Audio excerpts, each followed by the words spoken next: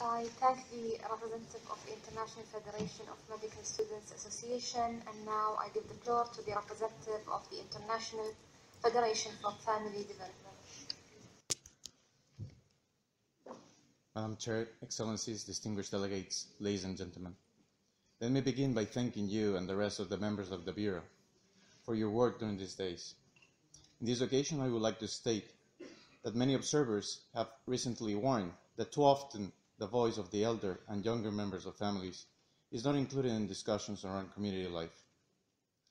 Generations rely on each other by sharing knowledge, experience, and meeting the care needs of their most vulnerable family members.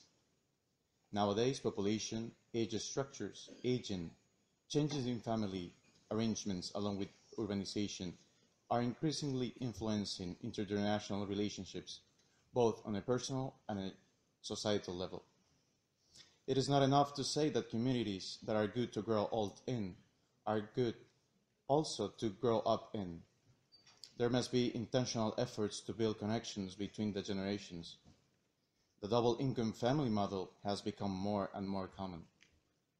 Parents, and especially women, face an increased double responsibility to provide care for the youngest and oldest of their members. In addition, the cities are attracting the young generations, which leads to a disconnection between the youth and the elderly rural generation.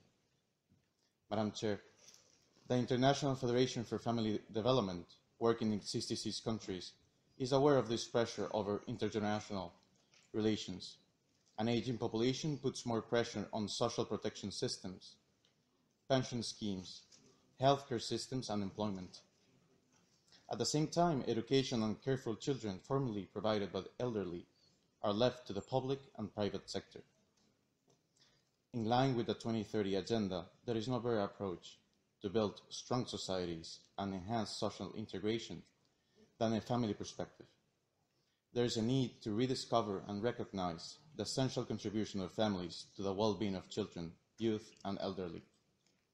We are committed to promote that transition from a multi-generational society into an intergenerational one, to make sure that no one is left behind.